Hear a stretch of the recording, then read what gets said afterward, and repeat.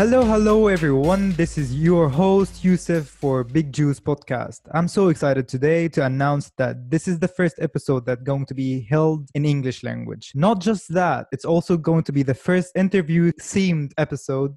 So this means that I have a guest today that's going to go through the topic of the episode, which is the Arabic language. Good morning, Sharik Filani. Good morning, Yusuf. It's not Filani, it's Filian. Filian. Filian. Sharik Like, Filian. if you want to sound Frenchy in Lebanon, they say Filian, but if you want to pronounce it the Armenian way, it's Filian. So, where are you originally from?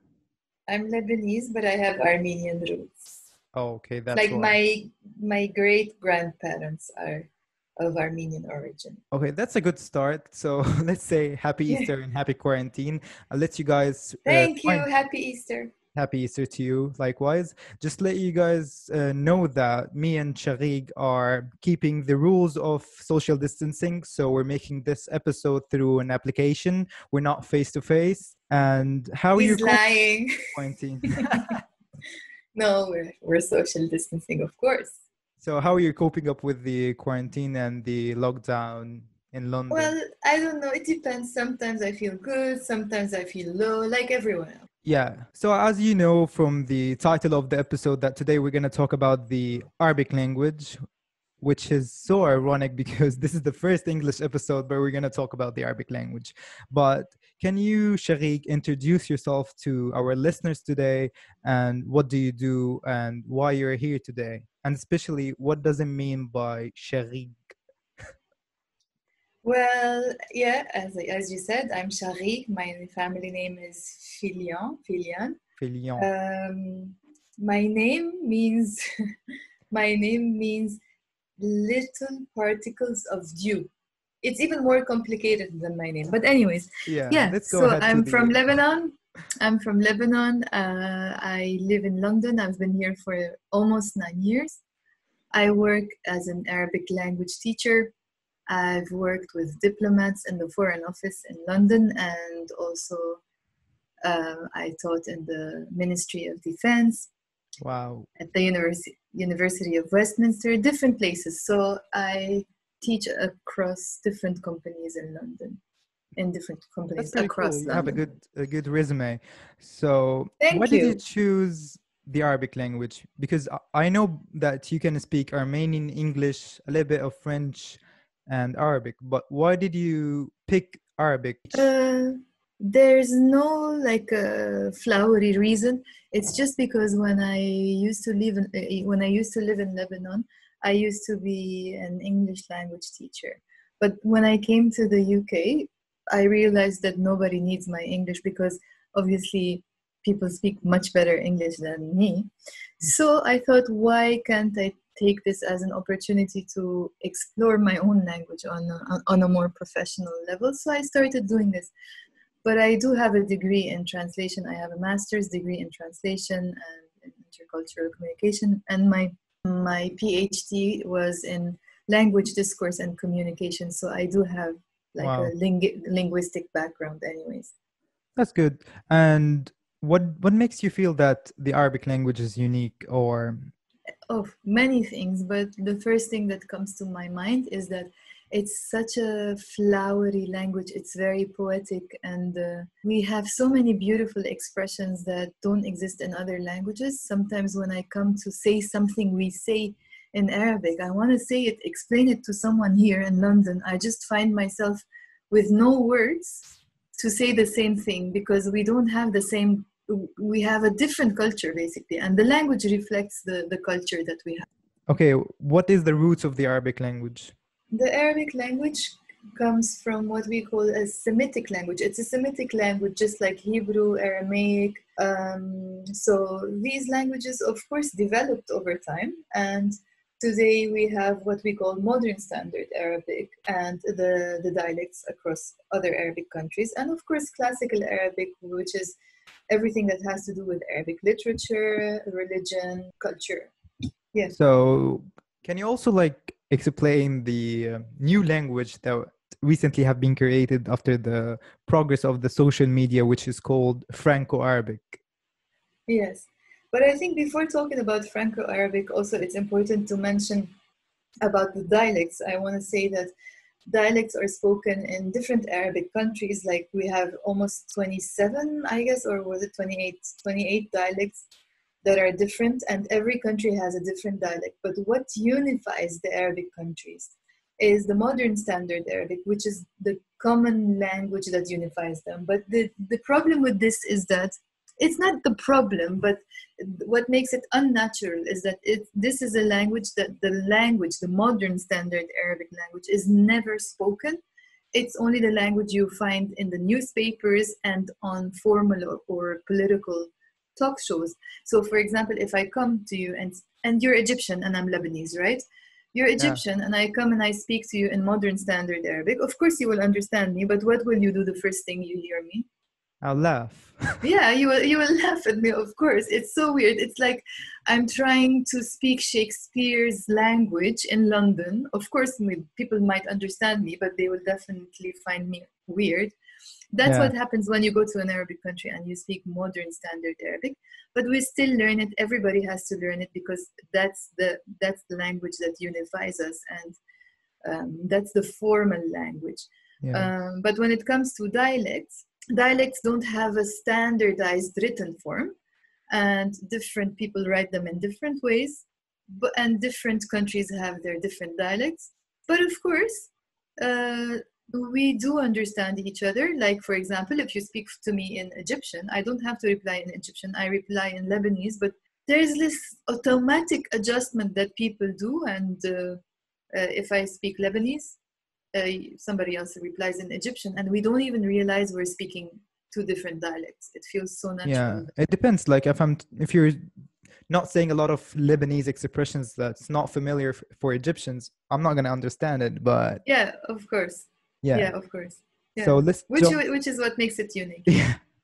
So let's jump to the Franco-Arabic question. What is Franco-Arabic? Because there's a lot of people that don't know anything about this language that we created as 19th generation for the social media to use the English letters to make them sound like an Arabic words, which is really easy for not switching the keyboard from English to Arabic, so we can write whatever we want in Arabic but with English letters. So actually we still using Arabic but using the English letter to speak Arabic. You know what I mean? Yes, that's how we do it. We use Roman letters, Latin letters, Yes. basically, to say stuff in Arabic. And sometimes it's even awkward in some Arabic countries and cultures. Like, for example, the culture I come from is very French oriented. And if I type in Arabic, almost always in it's almost always by using Latin letters, Yes. or the Roman alphabet, basically. But and if I type in Arabic, it would sound a bit sometimes awkward. I won't say awkward, but It's not awkward. it's It's just weird for something us. we do. It's not something we do, and sometimes even funny enough, we can even distinguish between which area a person comes from or their background and all of that Or by the maybe way they their use the age as language. well. Their age. Like usually our Yes, of parents course. like write in Yes, Arabic letters as well. yes, yes. And that's how we can Yeah. distinguish between the cultural background of the person by the way they're writing, of course, or even by the way they speak. Yeah. Yeah. So as we're like talking about the Arabic language, we want to talk about the Arabic alphabet. How many alphabet in the Arabic language, and how do you teach them to your students? There is something I need to, first of all, clarify. When I say that when I'm speaking to my friends and I use the Roman alphabet, it doesn't mean writing Arabic is not important. Not at all. This is something very, very important, and I always use it with my students. Sometimes I have students who come to me and say, oh, I just want to speak Arabic, but I don't want to write Arabic. But in my opinion, it doesn't work this way. So first of all, to begin with, the Arabic alphabet has 28 letters. What makes it unique is that it doesn't, we don't write from left to right. We write from right to left. That's the first thing. The second thing is that in English, for example, you have letters in one form. You have the letter B that has one form, the letter C that has one form. But in Arabic, to make things more complicated, every letter has four shapes. We have the Four. I letter, thought there are three, one in the beginning, middle, and the end. yeah, and when it's on its own, when the letter Oh, is yeah. on its own. Yeah. Yeah, so when the letter is on its own, it has a shape. When it's at the beginning of the word, it has a shape. At the middle of the word, a different shape. And at the end of the word, another shape. But having said that, it's not too scary because it's not like you're learning a totally different letter. No, it's just little adjustments we make to the letter, like adding a tail in the beginning, a tail in the end, just to make it possible to attach the letters to each other, because Arabic is a cursive language. And also, of course, the printed form of the Arabic language, when it's written, it's always different from when it's handwritten. A little bit different, like the shapes would be less curvy when you're writing it. Yeah, so this is the alphabet, but it's, in my opinion, why is it important to learn it? Even if somebody is not learning modern standard Arabic and they are learning a dialect, it's because it helps students in memorizing things. You internalize things when you write them, right? It Yeah. makes you become much more fluent. And of course, in the future, when they want to buy books or read books, language books, I mean, they should know how to read and write, because they wouldn't be able to find resources if they rely on non-Arabic alphabet all Yeah. their life. They can't rely on it all their life. So Yeah. can we mention those 28 letters really quickly? Yalla, you will mention it with me. Okay, Start. let's see. Alif, Ba, Ta, Fa. Gim. Gim? Alif, In Bit, Lebanese, we Te, would say Te, Jim. Jim, Ta, you see? That's one of the differences. Jim. Egyptians go Gim, and I would go Jim. Okay. And another Arabic person goes Jim. So, yeah. I will say Jim because it's my language. That's how I say it. Okay. Gim. Jim. Okay. Go. Ha, Kha. Kha. B. I have to say it from the beginning. Alif, B, T, Se, Gim, Sa. Ha, Kha, Kha. Da, Dal. Dal, Dal. Zal. Ra. Ra, Zain.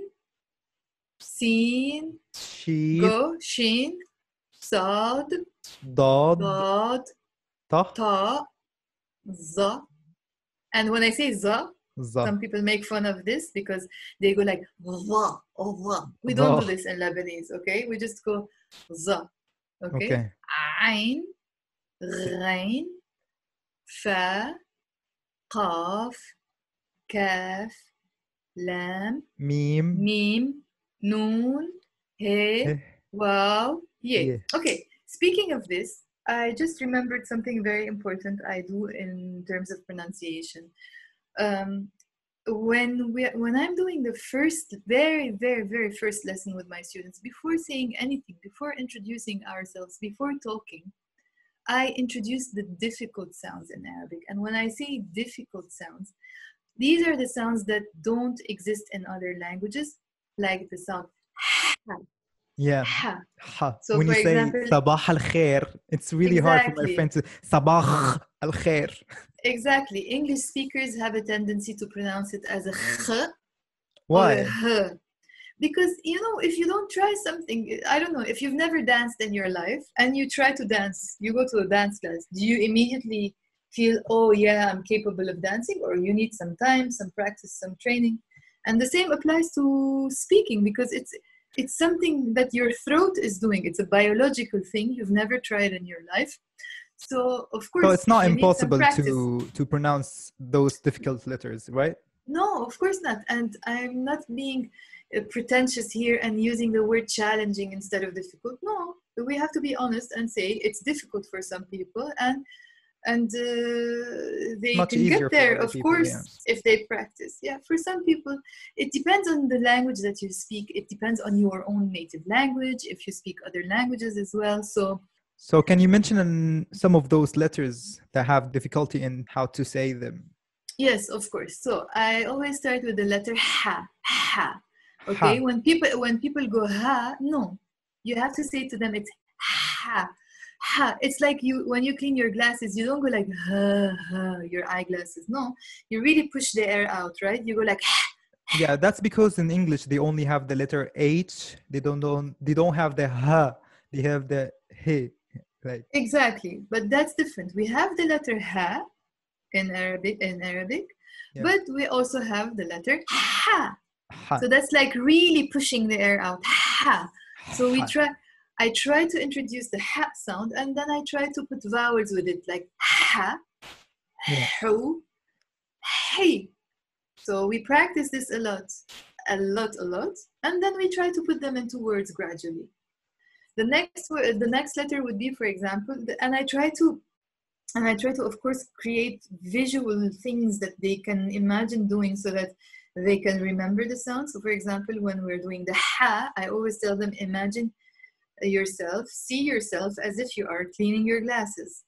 When we go to the letter kha, for example, kha, kha, I tell them, imagine you're spitting that sound. Yeah. So these are What things about the that make ra, which is in your name, the Shaghi? yeah, that's really one of the most difficult ones. But if you're French, for example, the ra should really be very easy for you because the R in the French language is Mhm. like the rain in our language, which is the same sound, r, r. So if you want to learn the letter rain, you can put a little bit of water in your mouth and you can go like r when you gargle. When you have a sore throat, you put lemon and water and whatever salt in a cup and you go and you gargle, right? Yeah. So gargling really helps because it activates that part of the throat that pronounces the letter r. So I if you guess this try is the like now, most important letter your students should learn so they can say your name right. pronounce my name. Yeah, of course. Until now, I have people who call me Shaghik, Chaghik, Shahi. Oh my God. But if you put a little bit of saliva in your throat, in the back of your throat, and you go like, Shaghi. and that's how you can start pronouncing it. And of course, I always tell my students that, okay, you might have a sore throat today at the end of the lesson, but well, it's stuff that we should address from the beginning because, you can learn grammar and maybe you can learn wrong rules or whatever, and then you can fix them. But once you pick up bad habits in pronunciation, that's really very, very difficult to reverse. So Yeah. it's very, very important to It's work going to on your be stuck in your pronunciation. head from the beginning. Yeah, Yeah. exactly. So you have to work on your pronunciation very, very well from the beginning. So that's the letters ha, kha, ghain. We have the letter ain. That one, oh my God. Like Like really a lot of Omar. people like like for example here in the UK, when it's Eid, they call it Eid. Eid. And I had a friend whose name is Omar, and he calls himself Umar. And I was Umar. trying to teach him to say Omar. He wasn't able to say it. And I told him, you can't even pronounce your own name. But of course, it's not like he can't pronounce his own name, but that's how it's said in English. So some proper nouns, Yeah. even if they are Arabic in an English speaking country, they become different. It becomes Umar in that case. But this one is like, maybe you can imagine yourself like an angry dog and go like, Yeah. I love the acting and then, techniques you have. yeah. So for example, in Arabic, a dog doesn't go woof woof. A Yeah. dog goes Wow. ow, ow. Yeah. So Oh, wow. Wow. Arabic dogs have a different language than British dogs. Yeah. Yes. Okay. You can say that. So, as we're speaking Okay. about your students, which type of Arabic language they ask you to teach them? Like the classical one, or I guess that sometimes they ask you to have the Arabic integrated approach Yeah. learning as well. That's a very important question. First of all, let's begin by explaining what is the integrated approach. It's more like a mixture of both modern standard Arabic, the language you find in newspapers, formal talk shows, as I said, and then you have the dialect, the spoken dialects, the different spoken dialects. So sometimes this approach is about teaching both at the same time, even if it's not to the same degree, but they start slowly introducing one. For example, if you're learning Lebanese Arabic, let's say, there's this approach, and with this approach, you start gradually introducing some words in modern standard Arabic so that you don't really look at the two as separate languages. You look at them as one language. Okay, so this is one approach. Another thing is that I have students who want to learn modern standard Arabic. So before you start learning Arabic, it's very important to ask yourself, why are you learning Arabic?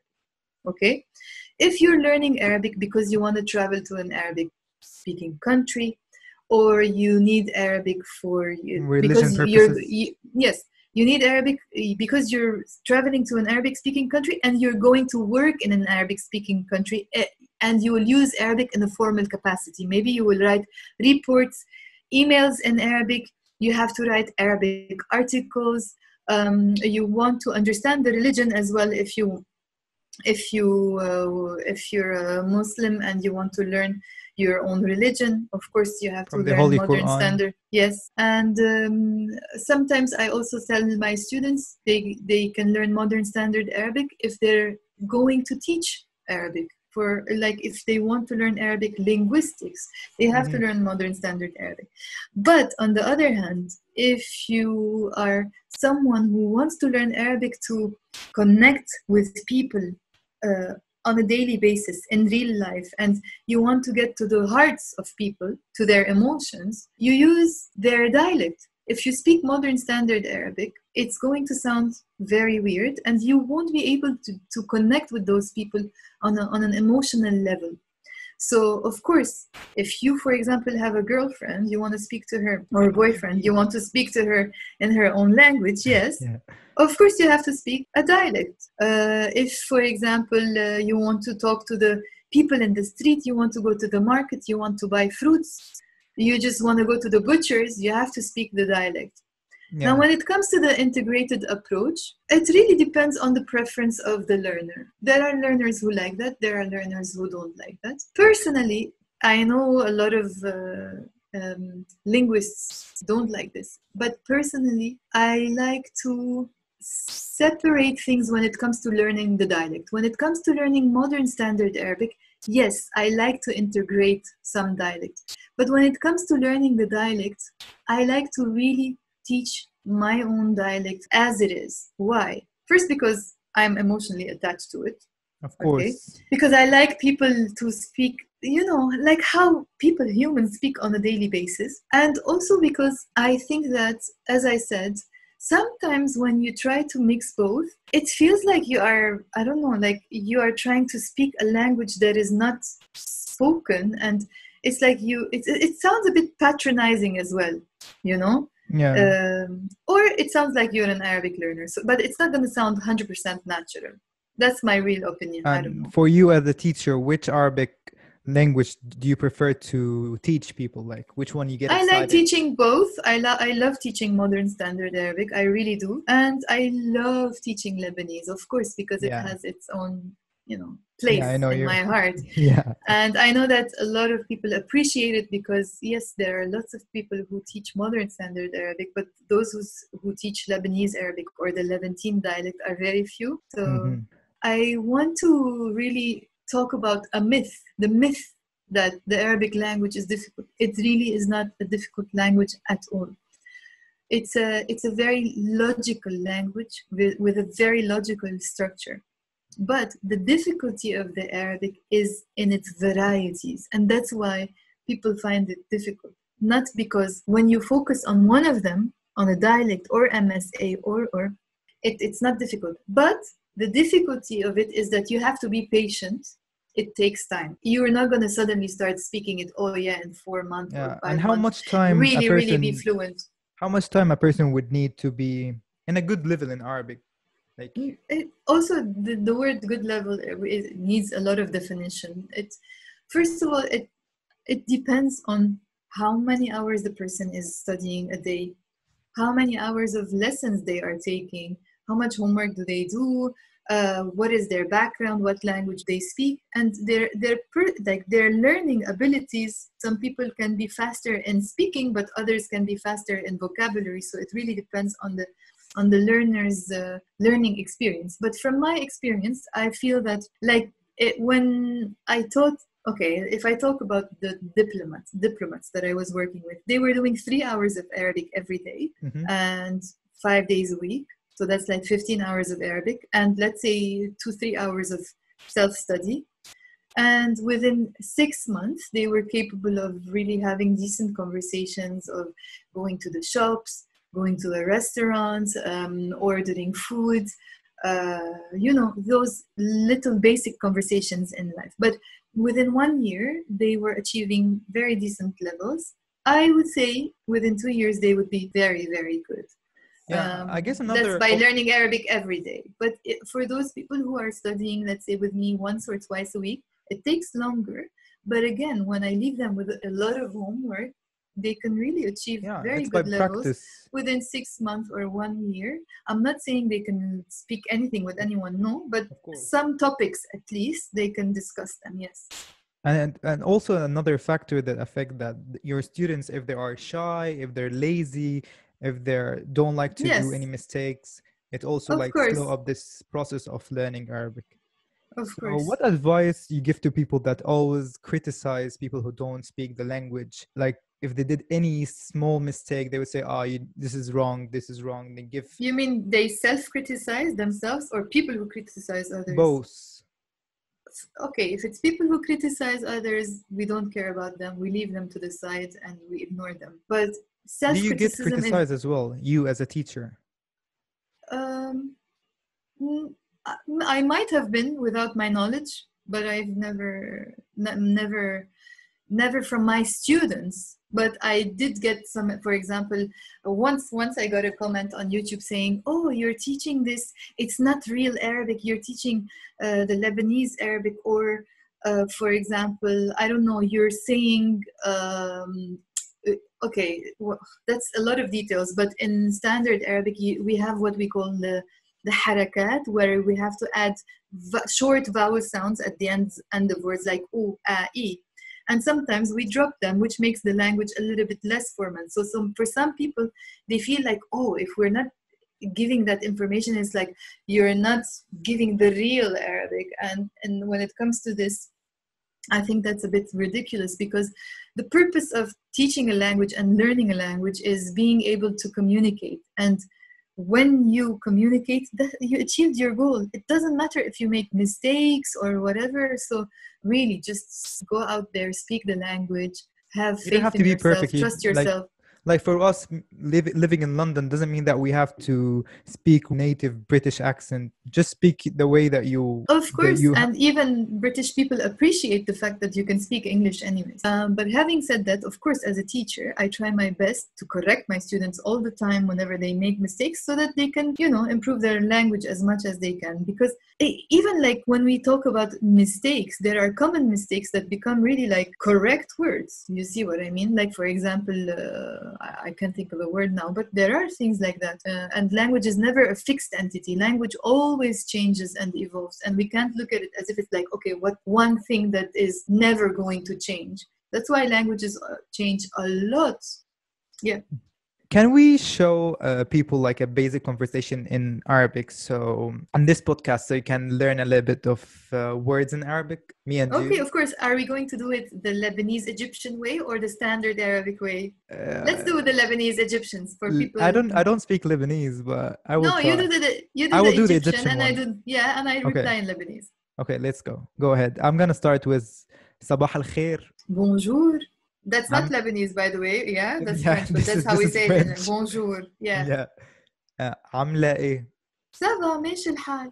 Oh, you sound so French. This is not. This is not even. But that's why, that's the thing. There is a very common expression we use when we are talking about Lebanese people. The first thing they say is, the first three words they say is hi, kifak ça va. Hi is in English, kifak is in Arabic, and ça va is in French. It's a way to show. It's actually a sentence that shows, a question How that many shows languages? how multilingual Lebanese people are and how much we mix things. Yes. Yeah, It it's the happens same that, for Arabic. We always yes. use a mix of Arabic and English in the same time. Okay. So okay, لو let's أنت continue. كيفك يوسف؟ كويس. كويس. وانتي? الحمد لله منيحة.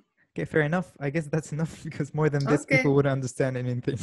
Okay, so we were This just is what I've saying been how are you and all of teaching that. my friends here in London. So this is what they know, actually. But let's just show them, for example, one example of the difference between the way we say how are you. How do we say how are you in Egyptian? Okay, well, there's a feminine one which is عاملة ايه. If a masculine one, it's gonna or be ازيك or عامل زيك. ايه أو ازاي or ازيك for feminine or ازيك masculine.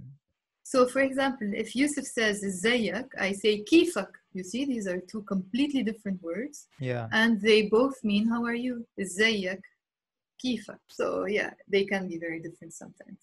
But the Egyptian dialect is very, very commonly understood in most Arabic countries. Yeah, I was about to say that. Yeah, because of the TV series and movies, we also understand. Yes, way before the internet, because of in the 60s especially, Egypt was the hub of the Arabic cinema, and all artists and singers and all those famous people, they were hatching, if I can say, in Egypt. So that's why the Egyptian dialect became very popular in Arabic countries, and most of us understand it because until today we still watch black and white movies. In Egyptian, we hear Egyptian songs. Recently, however, the Levantine dialect, the Lebanese dialect, the Syrian dialect also became very popular because of some foreign talk shows and soap operas that were translated into our dialect and also watched by other Arabic countries. And also there are so many Lebanese singers that are very famous in Arabic countries. And also, of course, the political situation in Syria and Lebanon that, you know, makes things I got what you mean. Gives more exposure to. So if you want to learn a dialect, you have to learn either Egyptian or Lebanese. Lebanese, yeah, we're being so selfish right now. but really, if you want to learn a dialect, so sometimes people ask me which dialect should you learn. I give them two options. One, first of all, who do you want to communicate with? Where is the person you want to communicate with, or the people you want to communicate with from? Are you what origin are you? Choose that one. So, for example, if your girlfriend is from Tunis, you know. From Tunis, Algeria, France. You can learn the Tunisian dialect. Of course, that would be much better for you. But if you don't have anyone, you don't have anyone specific, you have to choose a dialect that is very widely spoken. And yes, two of the widely spoken dialects are the Egyptian, the Levantine dialect and the Egyptian dialect. Yes. And now it's time for Q&A. Sharik, now I'm gonna ask you 4 questions. If you didn't answer them really quickly and correctly, then you have to do something I'm gonna ask you for, okay? Deal? Okay, deal. Okay. First question is, mention 5 English loan words that are originally Arabic. So guys, loan words is words that are originally from another language like French, German, Spanish that we use in English, but they're originally... I don't know, coffee maybe? Which one came first, coffee or qahweh? Okay, coffee I'm not sure. It's correct. Keep going. Okay. Za'afaran, saffron. Okay. What else do we have? Sugar, sukkar. I'm not sure which one came first. They are similar. No. Okay. What else do we have? I can't remember now. Then you lost. Okay, admit it. Okay, you have coffee, alcohol, cotton, which is alcohol, cotton, yes. Cotton is cotton. Kahul, alcohol. Laymoon, which is lemon. Lemon. Oh, okay. And algebra, which is al-gabr. You failed for the second question. It's funny how I was teaching this and I forgot it. Yeah, okay. Okay, this is the second question. Mention 13 countries where Arabic language is the main language at them. Okay, Lebanon, Jordan, Syria, Palestine, Egypt, Iraq, Yemen, the UAE. Okay. Tunis, Maghreb, Jazair, Algeria. What else? Only one left. That you can be more than 13, so more than 1. Oman. Okay, right. Yeah. Yemen. Okay. Yemen, I said it. Did you say Libya? I didn't say Kuwait. Libya. Kuwait, I didn't. And I guess Somalia as well. Okay. Yes. And I guess in the United States of America as well, it's one of the main languages. Okay. Yeah, By the way, so did you know that Arabic is the second most learned language in the UK after English? this is a good information to share. I didn't know I that. think I think so. I'm not 100%, but maybe 99% sure. Okay, let's jump to the third question, and I hope you're prepared for it. So, as we talked in the beginning, that Arabic language is very unique, and one of the things that makes it unique that we don't have capital letters. So, Oh yeah, I should have told you that before. yeah, I know this. So the question is, instead of the capital letters, what do we use in writing to emphasize or stress on any words? You know, when we use capital letters to stress on something when we're talking or we're writing. Ah, you mean, oh, I think the way we do it is by repeating a letter many times, or that's how I do it at least. Okay, And anyways, we yeah, don't. I can say that this is right. Or but maybe we there's- use more exclamation marks, but Yeah, it's those quotation can- marks. yeah, quotation marks. I Yeah. never saw someone do it. I do it. Okay, but it's easier to just use exclamation marks. It's just faster than opening a quotation mark and then putting the word and then closing. Okay. Still a wrong answer. So you're doing. No, but I think the best answer would be when you repeat a letter a lot, like Yeah. like 3 or 4 times. Or just send a voice note shouting. Yeah, that's the best, of course. Okay, last question. Give me more than 5 words that express the word love. حبيبي بحبك تعجبني بموت فيك يا Okay, but You see, I'm much faster when it comes to love expressions than counting yeah, but countries. the last one that you said, I should cut it from the editing. No, don't cut it. Like I said, يقبرني and this Oh is my an God, expression don't we repeat use. it again. This is an expression we use a lot in Lebanon, and we actually Yeah, we don't say use- it to kids. We use it to babies. When I say to a baby, يقبرني, Okay, like, I'm literally you have to saying, explain this. Let's may your bum, Okay, whatever. okay. So May your we're bum not gonna talk bury about me. bums. I love We're you not so gonna- much. Okay, she's just oh. That's how we say it. I love you so much that I want to die Okay, that's before okay. you. Okay, I'm going to jump really quickly to the other part of the questions for you, Sharik. So, jumping on your professional working experience, how many people that you have taught so far? Like, give me a range of numbers. Oh my God, it's so much. I don't know. I didn't even think about it. If I've you been gotta teaching pick a Arabic number, for like 7 years in the UK, 8 years almost in the UK. So that's like a big number. I don't know. you don't know. Five. Like, if you're gonna say a number like 300. 150, 300. I'm just like, I throw a number, let's say on average, if it's, Wow. no, it's not 300, it's much less than that. 250, yes. 200, I don't know. 200. Okay, let's say it's 200. Yeah. So for people being in quarantine right now, and how can you advise them if they want to learn a new language? And Well, if they're, of course, especially if they're it's not Arabic. working, it's a great opportunity for them to learn a language because a lot of the things that we have now are online and for free. So if you go to my channel, for example, you will find, I don't know, around 150 videos for free. I don't remember, 130 something, I don't know. That's a lot of content, and I put a lot of long lessons. Yeah, we're gonna come to that, but I'm asking in general, if anyone wants to learn a new language, what advice? Make the most of the free information world that we live in, and then of course buy yourself some books if you want to learn things during the quarantine. You can buy online books.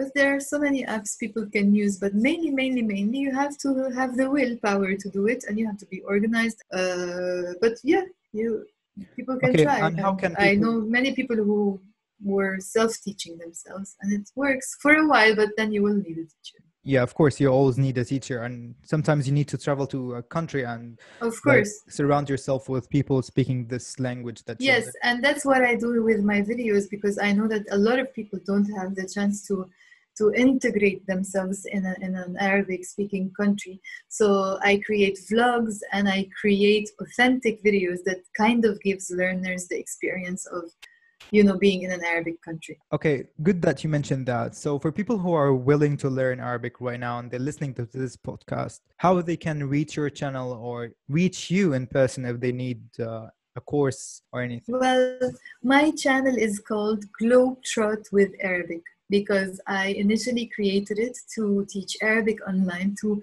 those people who need flexible learning hours. Maybe they like to travel and have adventures around the world. Maybe they are entrepreneurs or, I don't know, full-time mom and dads. Anyone who wants to learn Arabic without making excuses. So that's why I called it Globetrot with Arabic. So what was the question? How people can reach you? So they can reach me by going to my channel on YouTube, which is called Globetrot with Arabic. We're going to put the link for the channel in the description or under this episode. And you can also go to my Instagram and follow my page on Instagram, Globetrot with Arabic. I almost upload lessons on a daily basis, small lessons, big lessons. And now I'm on TikTok. Oh Yay! My God, yeah, I've seen a lot of videos. And I'm putting videos on TikTok. You can find me at Globetrot with Arabic. I have a SoundCloud and a LinkedIn account, Globetrot with Arabic. But if you want to reach me directly, of course, you can text me anywhere on those platforms. So the content... But I have my own email address, which is Chagig, CHAGHIG, at globetrotwitharabic.com.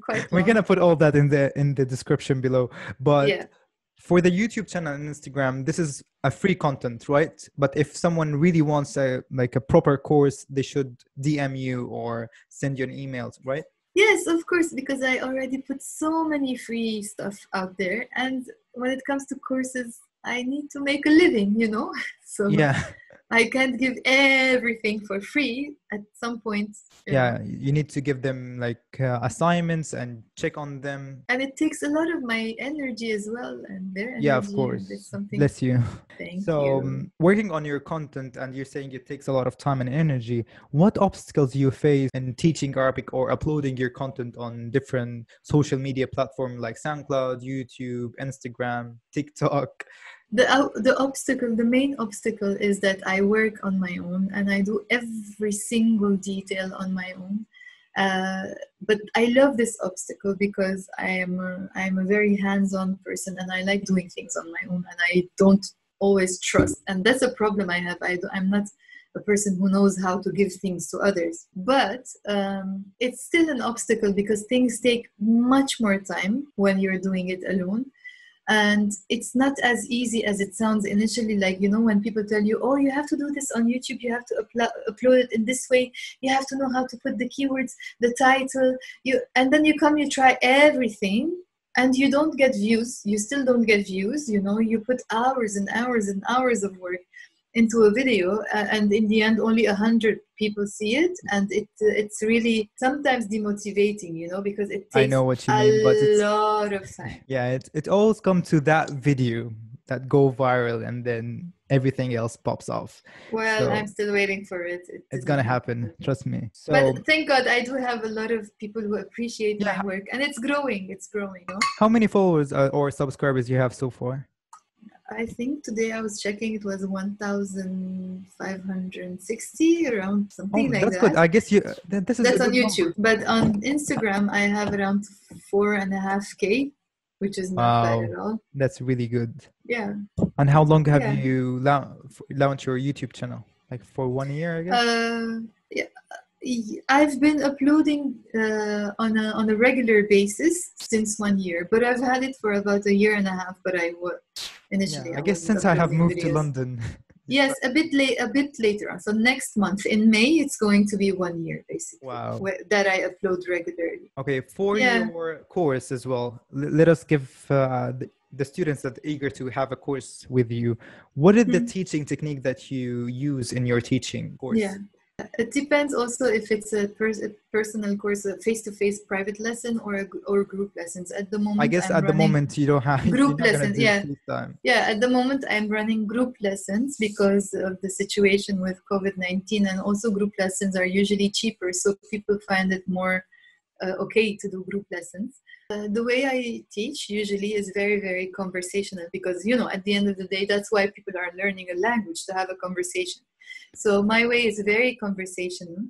but at the same time, so I include all aspects of language learning in my lessons, whether it's grammar, vocabulary, listening, speaking, writing. I do believe that listening is very, very important, but not just passive listening, active listening. When you listen and repeat, listen, repeat like a parrot, because that's how you develop native like fluency. And do you encourage them to watch like Arabic movies or listen to Arabic music as well? Of course, yes. And I use the Arabic movies in my classes. I transcribe them, we go over them. It gives them a very good feeling that they're actually understanding something that is, you know, in different language. And in real life as well, even if it's a movie, but the real life situations basically. Even now I encourage my students to for example, when they go to my TikTok, I even got messages last week of one of my Instagram followers sending me a voice message and repeating one of the tongue twisters that I was doing on TikTok. The idea is not just to listen, oh yeah, it's fun and have fun. No. Try to mimic as much as you can. Lip syncing is one of the most difficult things you can ever do. And if you do it when you're learning a language and you're trying to lip sync Arabic, oh my God, your native like fluency will improve really like at the speed of light. That's pretty cool.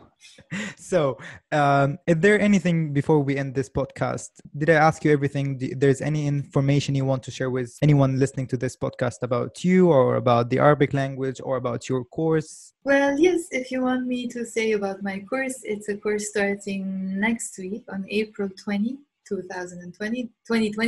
that's a very nice number. Yes, it's a good day. I will be teaching 3 levels: the absolute beginners, a general course, and the advanced. The absolute beginners is for people who have never spoken Arabic or can't read and write. The general course is for those people who can read and write and have had some exposure to the Arabic language from 6 months to 1 year and a half. And then the advanced course for people who have studied Arabic for about 2 years. You can leave, if you want, I can give you the information to leave in the link, the link to leave in the comment box below of the times of the lessons. I'm even opening a lesson from 12 a.m. to 2 a.m. London time. That's for the people who are in the USA. Okay, that's really cool that you're trying to reach everyone, different countries. I'm trying my best. Okay. Thank you, Shariq, so much for having you today in my Big Juice podcast. And I wish next time I'm going to see you face to face, not through an application or anything. I wish to, because it's tiring to be alone. Yeah, it is, but hopefully it's going to end very, very soon. And thank you so much for today, Shariq. And thank you. Yeah, this is the first interview I've ever done in my life, so I'm feeling important. The same. This is the first interview themed podcast. So thank you for making me feel so important. You are very important. Like I've learned a lot about my language having this podcast episode with you. So thank you so much, Shariq. And you're welcome. Wish you all the best and good luck in your course and for your students as well. Thank you. Bye. That's it, guys, for listening for Big Juice podcast. I had so much fun with my guest today. I wish you all guys learned something new from this episode, and see you very, very soon in another episode. See you soon on Big Juice TV on YouTube channel. Thank you so much. Bye. Bye.